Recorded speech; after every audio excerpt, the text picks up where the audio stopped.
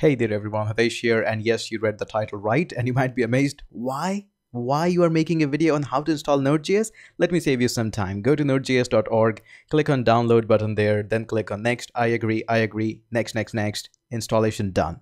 So this was a shorter version. Now coming on to the bigger version for those people who need everything to be done on their screen in front of them. Now my system is totally new. I recently formatted my entire big iMac and also my Windows system as well.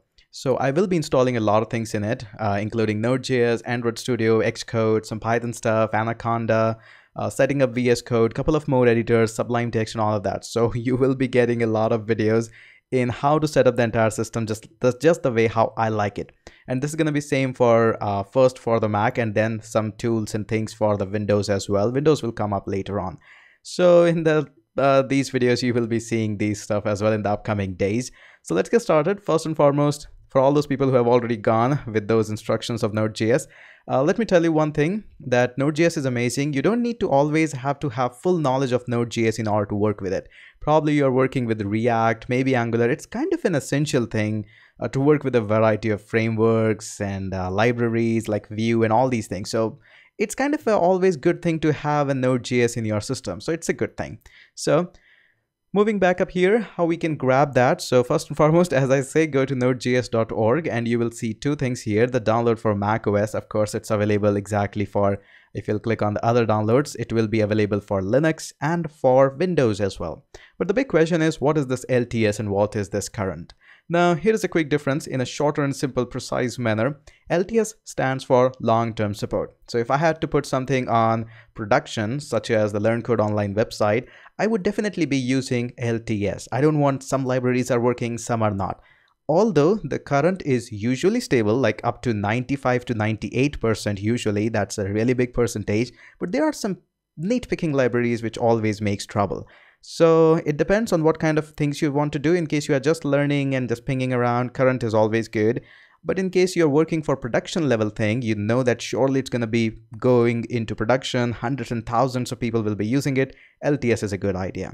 I'm going to go for the current one. In case you are onto something else, just click on the others and you will get your ones. Here's the quick advice. Always go for 64-bit. Everything is now shifting onto 64-bit architecture. In case you are still on 32.1, hey, time to wake up and get on to 64-bit. Go ahead and move with the other crowd. And just to save us some time, I have already downloaded it. Now we don't need you, so we can close the browser. So here's our Node package.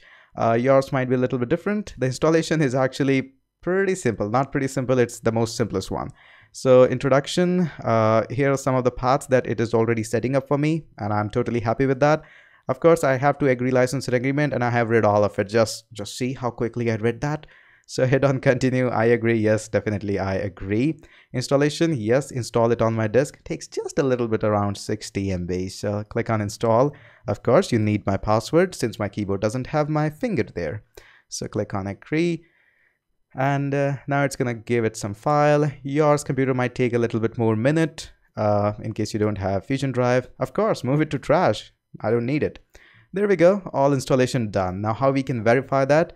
Open up your terminal or command prompt, minus terminal, your might be command prompt on Windows, and all you have to do is node space -v, and there we go. It's going to give you the Node version. But most of the people might not be installing it for using the Node, installing various other dependencies for learning Angular, React, Vue, tons of other things, and that is npm. It's like a package manager which install things for you easily, kind of a stuff. And again, to check their version is npm space -v, and there you go. You got your version. Again, if this version is making a problem for yourself, go ahead, look onto internet how to install that. That's actually really easy. And you can install the LTS version as well. So yeah, very quick video. You're going to see a lot of them coming up because I need to install tons of things in my computer. So bear with me. That's it for this video, and let's catch up in the next one.